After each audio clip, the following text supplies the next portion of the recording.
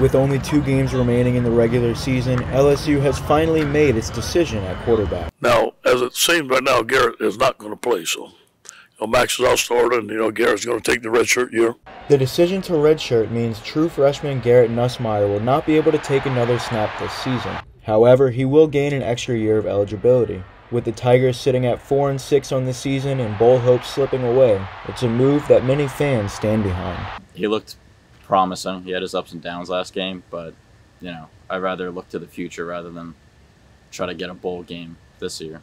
He has potential. He has good athletic ability. It's just the team was so dysfunctional. It's like, do you bother continuing the dysfunction, or do you just sit it out? I can't really fault him for choosing any way that he wants to. In 4 appearances this season, the 19-year-old signal caller completed 29 of 57 passes for 329 yards with 2 touchdowns and 2 interceptions.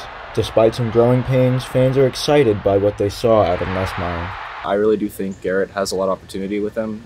He played really well the other night, and I'm really excited to see what he can do in the future. He's going to be able to start brand new, and I feel like Garrett, once he just gets those tools he needs to get the experience he needs, the sky's going to be the limit for him. As LSU tries to avoid its first losing season of the 21st century and fight for a bowl appearance, they will have to do so with sophomore Max Johnson under center. For Tiger TV Sports, I'm Adam Gattuso.